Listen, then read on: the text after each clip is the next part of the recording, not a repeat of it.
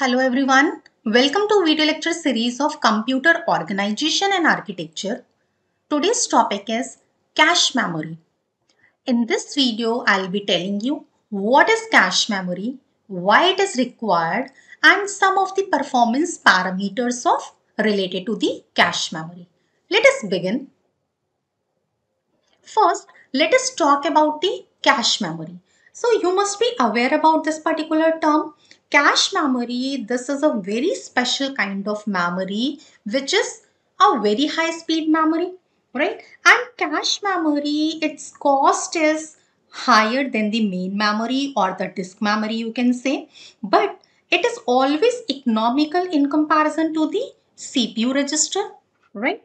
So cache memory, what you can say and what you need to remember that it is an extremely fast memory, and this is actually a memory which acts as a buffer in between the RAM and the CPU. So this is acts as a buffer. So why it is being required means what is the function of this cache memory? What happens whenever you are executing some program? So in that particular program, some of the data or the instructions may be required frequently, means those particular data and instructions may be required number of times.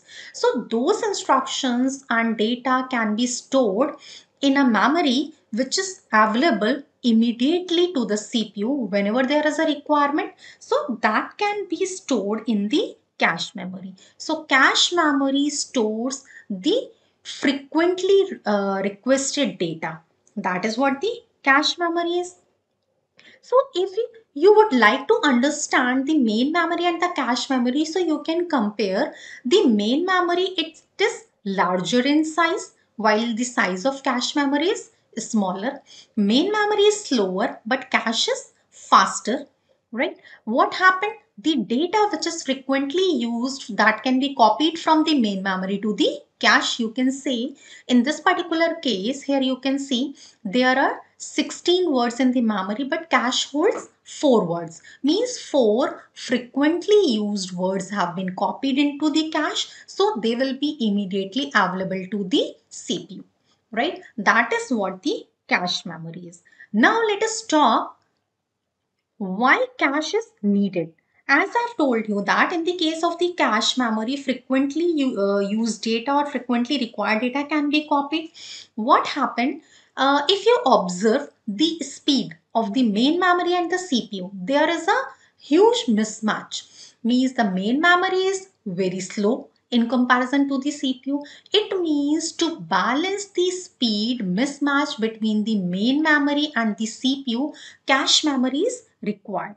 What happened? The clock of the processor that is very fast, that executes or that demands the data very fast, while to access the main memory that requires larger time. That is what there is a mismatch. It means processing speed, what it demands? It demands that the main memory must be accessed at a higher rate. That is why there is a concept of the cache memory which is being introduced. It means cache memory is used to speed up and synchronizing with high speed CPU, right? And cache memory is used to reduce the average time to access data from the main memory. That is what. So as you can see, and as I've already told you that cache memory, it acts as a buffer between the RAM and the CPU. So here you can see what happened. The frequently used data is being copied into the cache, and cache works in collaboration with the CPU. Secondary memory, which is the like auxiliary memory, which stores, secondary memory means external memory, which is not the main memory, means which stores the data for a long term usage, for the permanently usage. So CPU works in collaboration with the cache memory. What happened? First, whatever the data or the instruction that is being requested, that is being accessed into the cache. If that data is being found or available in the cache, that is known as a hit. Sometimes it may happen the required data or instruction is not available in the cache, that the condition is known as a miss. And in that case, that particular data needs to be read from the main memory. That would be copied again into the cache and then it will be into a working condition. So as you can see over here, the data is being provided from cache to the CPU, means CPU takes the data, means instructions or data from the cache, and cache copied the data from the main memory. So here you can observe there are different levels. Level 1 is being mentioned to the CPU, level 2 is for cache, level 3 is for main memory, and you can say level 4 is for the secondary memory. So level 1 means registers, as you can see over here. It means store data, which is means immediately stored in the CPU, that is available over here. And most commonly used registers you can name as accumulator, program counter, address registers. Like level 2 is what? Cache memory. Means this is the fastest memory. It has faster access time and here data is stored temporarily. Temporary data is being copied from the main memory just for the faster access. Then the level 3, which is for the main memory, means this is the memory, means you can say the computer memory which works currently, and this memory means once the power is off, so whatever the data is being stored in this main memory, that data will be erased. That data will not be available for the longer duration. And if you observe level 4 means the secondary memory, means the external memory. This is not that fast as the main memory, but here's in the case of secondary memory, data is stored permanently, right? So that is why you can observe all these four levels in the case of this particular diagram, as I have told you. Coming to the next, let us talk about the cache memory performance issues. As I have told you that when CPU demands any data or instruction, then first it is to be examined from the cache. If that word is found in the cache, that is known as a cache hit. It means performance of cache memory that can be measured in terms of the hit ratio. Means data is available over there, that is the hit, and hit ratio gives us about the cache memory performance. So when we are like reading the data or instructions from the cache, that duration, the time required to access the data from that particular cache, that is known as cache hit time. Now you must be remember how to calculate the hit ratio.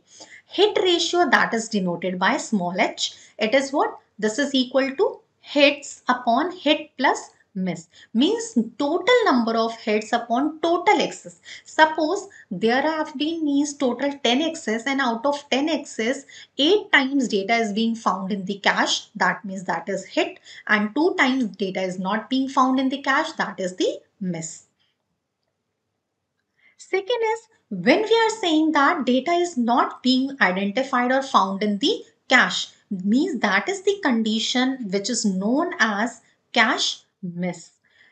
Miss ratio that can also be calculated, and H denotes the hit ratio. So miss ratio will be what? 1 minus H, means the hit plus miss, that's probability must be equal to 1. What happened when there is a cache miss? It means the required data or instruction that is not found in the cache, means that particular data is to be read from the main memory, right? And that data which is we are reading from main memory, that is to be delivered to the CPU. And this total time required to fetch this data from the main memory to deliver to the CPU, that is known as a cache miss penalty. So you must remember all of these terms. You may get the numericals also. So as you can calculate the hit ratio, you can also calculate the miss ratio. Miss ratio is denoted by 1 minus h. This is what? Cache miss upon total number of excesses. If, as I've told you in the example, if the total number of excesses are 10, suppose out of 10, hits are 8 and miss are 2. So this is what? 2 upon 10. That is what you can calculate the miss ratio. Now you must remember the cash performance means that is very, very important, right? So cash performance, how it can be improved. So cash performance can be improved if you are using higher cash block size, right? Block size of cash must be higher, must be larger. There must be some reduced miss rate.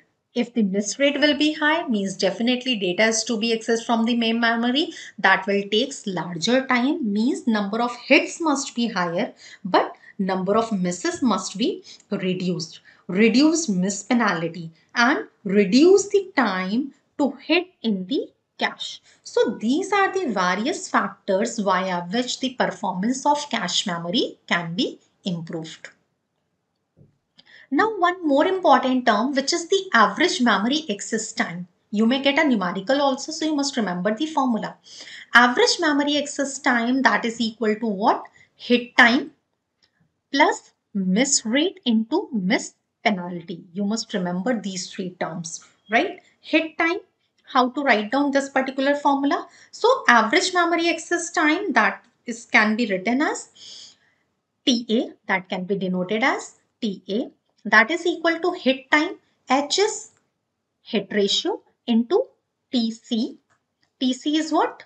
Cache memory access time plus miss rate, means miss ratio 1 minus H, into, in the case of miss, data is to be read from the main memory, then it is copied to the cache and is being transferred, is being provided to the CPU. So it means 1 minus H into TC plus TM. TC is cache memory access time and TM is main memory access time. 1 minus H, I have told you, miss ratio, H is the hit ratio, right? And TA is the average memory access time. So this equation can be written as what? Here you can take 1 minus, means TC you can take common. So this is equal to what? TC plus 1 minus H into Tm. So this is how it can also be written. So you must remember this particular formula.